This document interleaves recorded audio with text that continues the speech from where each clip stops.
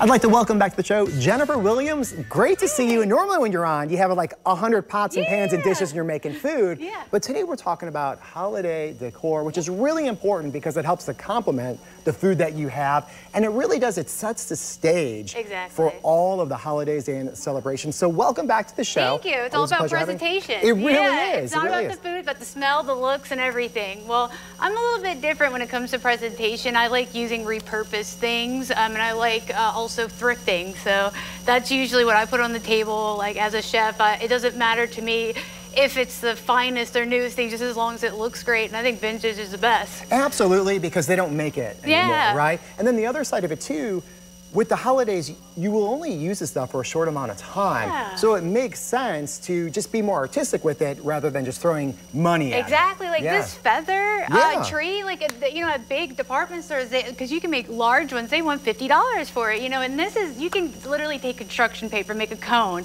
and just start at the bottom and just make kind of like a swirl up, and then, you want to kind of make it look like hair, like Farrah Fawcett hair. You might have to cut it. And this is my cousin It. And this is actually made, they look a lot better if they're larger. I just didn't have the time, but you do understand the concept, but it looks so beautiful because you can also like spray acrylic spray paint clear and then make it any color you want. You can make it into this gold or anything like that. Yeah, and even those leaves down there, that looks really cool because it pops. Yeah, that metallic. And basically what it is, to make that kind of go up, you want to this is an old paintbrush, but you want just like a tip, and you just want to, the palm brush, you want to make sure it fits through, and you just want to go up because you want all of those stems to go this way to make that effect. And it really is. And I think just being creative with things, having time with your family and seeing, what they like and what they don't like. People don't do that anymore, I feel like, all the time, is crafting together.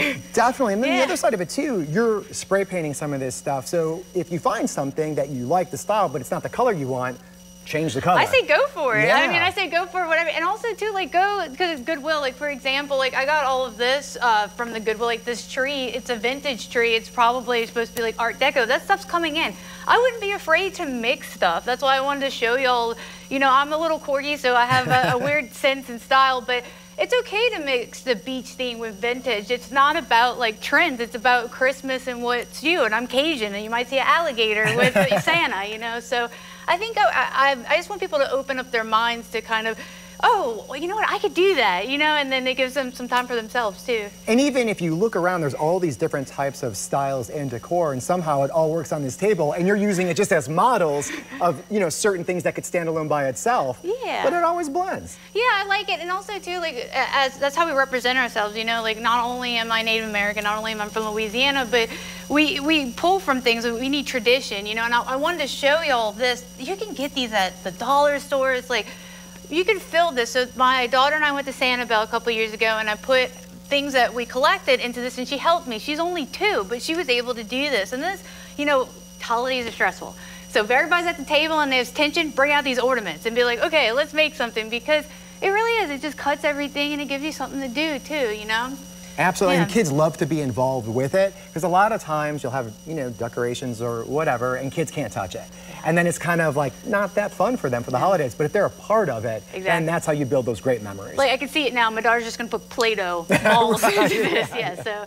No, but also, too, another great idea on Christmas Day, tell your child, what was your favorite gift? What was the wrapping paper? Like, put it in this and put the date on front of it. That's a really good idea. It costs literally, you already have the wrapping paper, and it's a memory, and maybe it was like a Power Ranger or JJ, or something. So I really just want people to open up their minds, because I have noticed that traditions, like, you have to start them too in a different way, because we're blended so much, and my husband, he's in the Navy, and we moved a lot, and, we have had to start our own things because our families aren't here. I like that a lot. When it comes to the art style or even just the traditions, make it your own. And that's really the key to all this. Well, thank you so much for coming out here, and happy holidays to you. Happy holidays to you too. Not ready. Yeah, exactly. Neither am I. We got time. Right now, we're going to send it over to Rance.